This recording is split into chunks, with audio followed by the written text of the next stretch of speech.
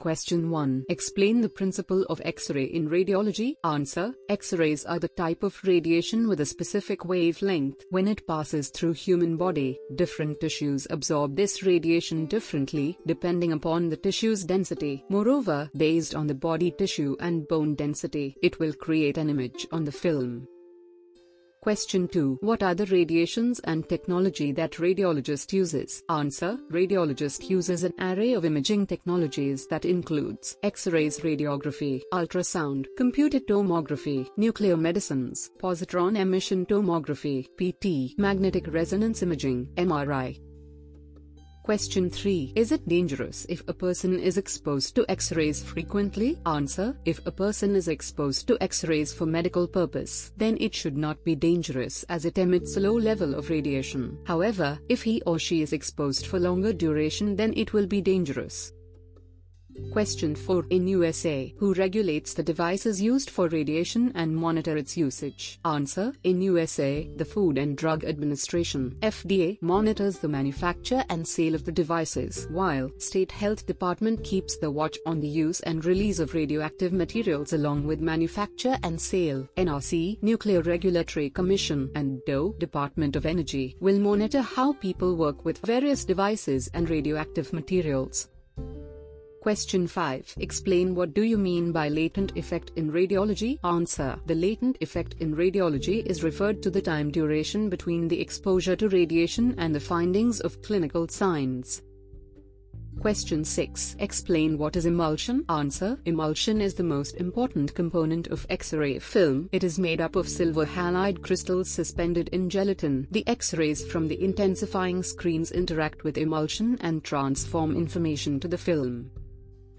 Question 7. Why a grid is sometimes placed in a cassette? Answer. A grid is sometimes placed in a cassette to avoid scatter radiation from the film and diminishing the detail of the image.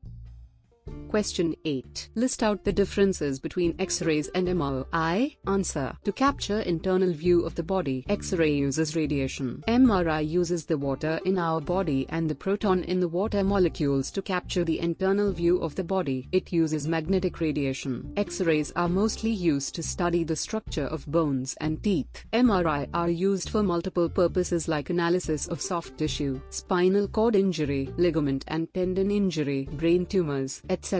A complete scan is done in few seconds. Scanning typically runs for about 30 minutes. Excess exposure may cause irreversible damage like cancer. There is no side effects of MRI. X-ray does not have efficiency to capture an image from a different angle. Patient himself have to adjust their position for taking image from a different angle. 3D isotropic imaging can be produced and in any other plane with MRI. X-rays are cheaper and less space occupying than MRI. MRI needs more room and it's expensive compared to X-rays.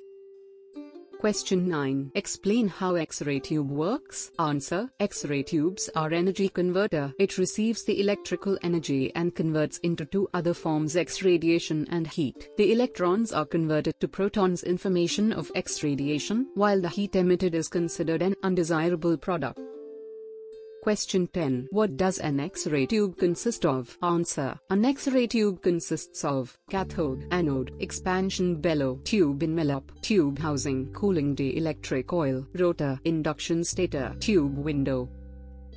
Question 11. Explain what is densitometer is used for? Answer. A densitometer is used to study the relationship between the intensity of the exposure of the film and the blackness after processing.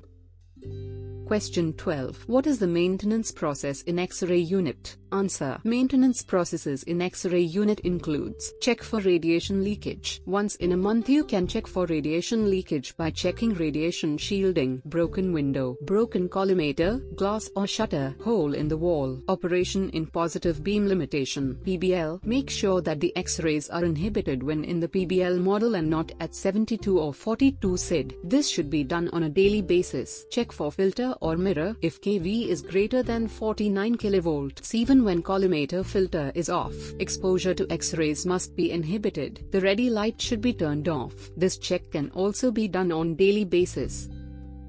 Question 13. Explain radiology. Answer. Radiology is a medical specialty that employs the use of imaging to both diagnose and treat disease visualized within the human body. Radiologists use an array of imaging technologies such as X-ray radiography, ultrasound, computed tomography, CT, nuclear medicine, positron emission tomography, PET, and magnetic resonance imaging, MRI, to diagnose or treat diseases. Interventional radiology is the performance of, usually minimally invasive, medical procedures with the guidance of imaging technologies.